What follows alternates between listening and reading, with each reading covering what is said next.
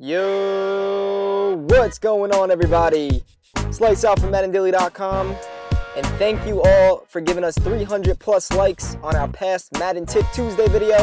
And because of that, we're going to be breaking down a Madden Tip Thursday special tip for you guys tonight. What we're going to be breaking down is how to lock down C routes and corner routes in zone. Specifically when your opponent tries to flood our zones and hitting the deep sidelines with corner routes or C routes, we're going to show you how to lock that down.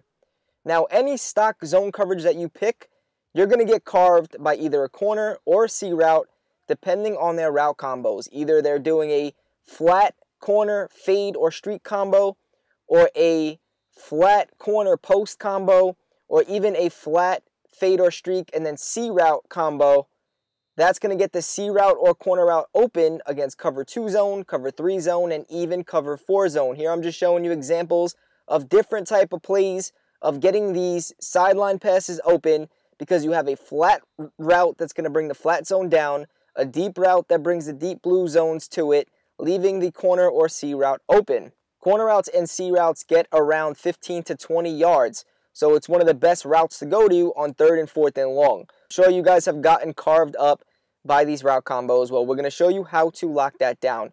You could use any type of cover 2, but the play we're going to break down in this video, one of our favorite cover 2s in Madden 16, is 3-4 odd pinch dog 2 press. The reason why we use this play is because we know how to stop the inside zone with it.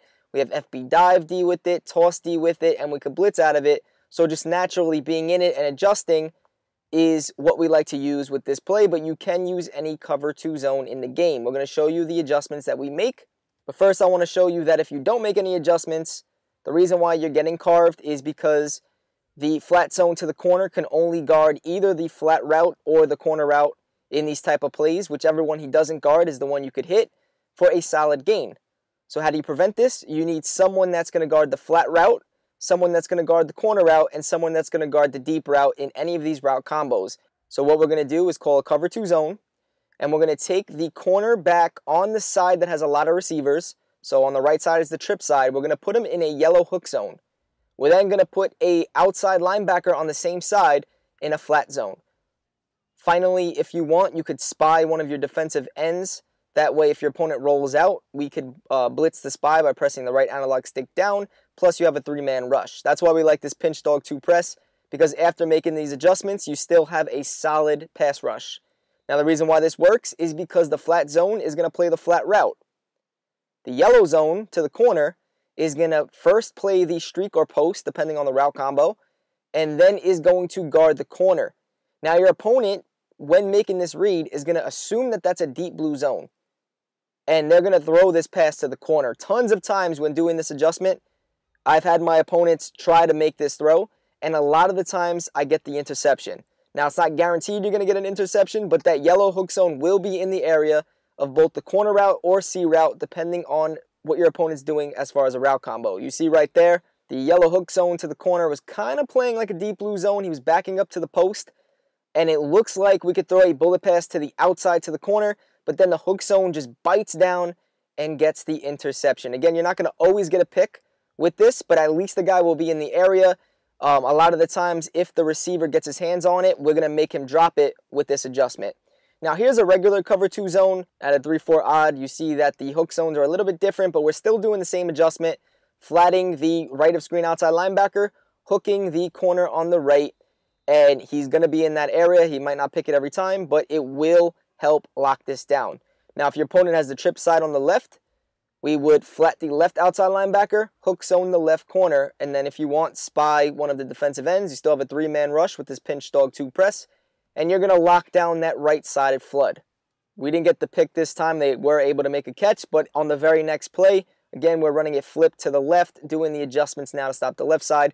We are going to get a pick, and that was against this same flat corner post combo, which works just like a flat corner fade combo, which works just like a flat fade C route combo. Either way, your opponent's trying to flood the zone to get the corner route or C route open, depending on what play they're in. They're trying to flood that zone, but this adjustment is going to prevent that, I would say about 75% of the time, which is pretty successful. If you notice that just base aligning and putting that hook zone to the corner isn't working, you could try base aligning plus press coverage. The corner is going to play a little bit more down since you're playing press, so the hook zone will kind of play a little bit more aggressively than they typically would.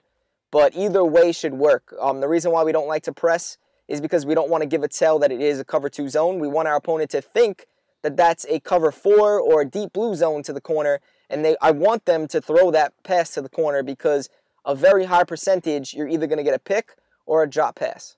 With cover 2 zones, once it gets to a 3rd and long and a 4th and long, instead of leaving the isolated side on a flat zone, we'll put that corner in a yellow too, just in case our opponent tries to hit us with a C route on that side to the isolated guy.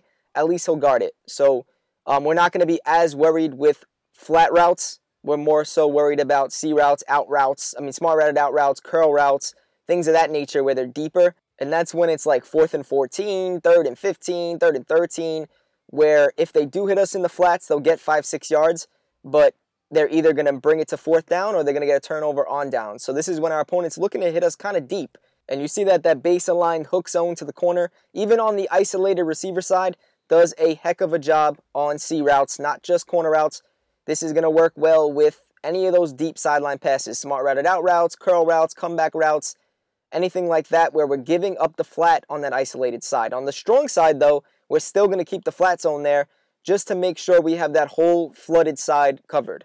This is really going to help stopping the sidelines with your zone coverage, and a lot of people like to attack the sidelines.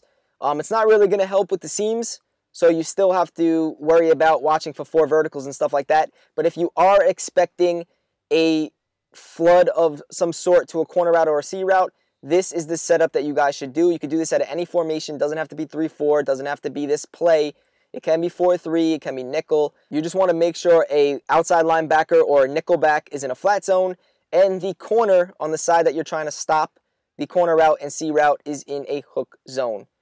Thank you guys for tuning in. If you enjoyed this tip, please smash that like button. Subscribe if you're new. And if you want more Madden 16 tips and you can't wait for next Tuesday, check out our website, MaddenDaily.com. With our premium membership, we post 3 to 4 elite pro tips every single week. The best Madden 16 tips on the internet. Enjoy, guys. Until next time, it's lights. Later.